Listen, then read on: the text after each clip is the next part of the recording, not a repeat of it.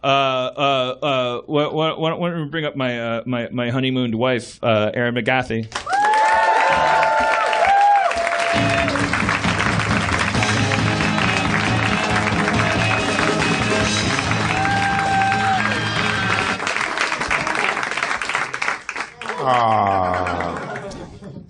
Did you guys do it French style? You kiss both cheeks? We didn't. Are you all better now? You healthy again? I am. Just recently, though. I still have a little thing in my throat. And today I did a Channel 101 pilot, and there was an older woman there, this actress who was brought in who I don't think knew anybody. And I coughed, and she had done some very nice woman, but she had done some very sick seeming things earlier that made me kind of worried about her health. Like there was a fog machine, and she said, "Oh, is something on fire?" and I said, "Oh no, that's a fog machine, and it's just vapor." And she was like, "Oh, okay. Don't want anything to be on fire." And I was like, "Yeah, no one does." Great. But then 10 minutes later, she looked at me like she was looking through the pizza. Also, she was examining the pizza, which is strange. But she had eaten pizza and was just seeing all the pizza. And then she looked at me and she said, "Is something on fire?" And I was like, "Ha ha ha ha." She was like, "Is something on fire?" No, it's a fog machine. It's vapor. And she was like, "Oh, okay." But then 5 minutes later, I coughed and she said, "You need to get some help." So I guess I'm still a little sick. Yeah, right, everybody. You don't sound that good, in bed at night. Ooh. Oh no, we sleep together. But we're not always sleeping. Right, because she keeps coughing. Well, then why don't you start living?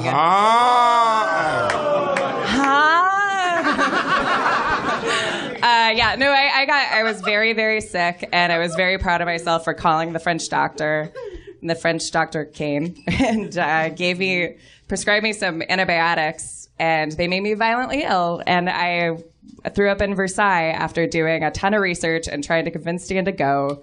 And I was very self-righteous about how great I am about enjoying historical things. And I threw up right on history and was escorted out while the tour continued. And I just slept. I didn't tell you this because I was very ashamed and I thought you'd be embarrassed.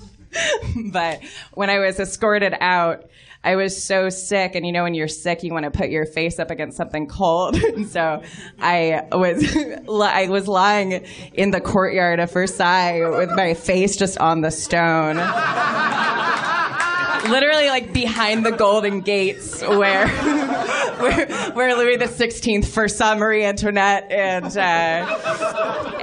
the people of France looked in, wanting to be there, because that's what the French Revolution is, right?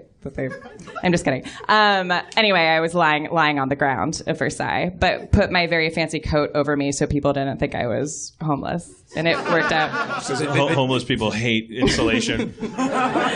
Well, I was just because I definitely looked like there was something wrong, but I was on the inside of the gate, so I clearly bought a ticket, but people don't usually lie on the ground with their face on the stone at Versailles. So you put your coat over yourself so that people just thought you were a corpse? Well, I put it over my shoulder, and then I had out my little guidebook, so it looked like I was kind of doing something. I was very sick. When you position yourself in a sleeping position when you have to sleep and you want people to think that you're doing it on purpose. It was that kind of thing. I have no idea what you're talking about. Well, have you ever tried to fake sleeping in a educational situation?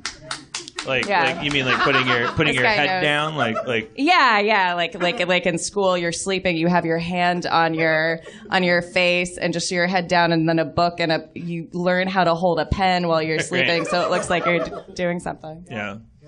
I'm just glad you didn't make me go. I mean, I You didn't go? No, I don't. But you said you don't. You're like, why would I want to go to some guy's house?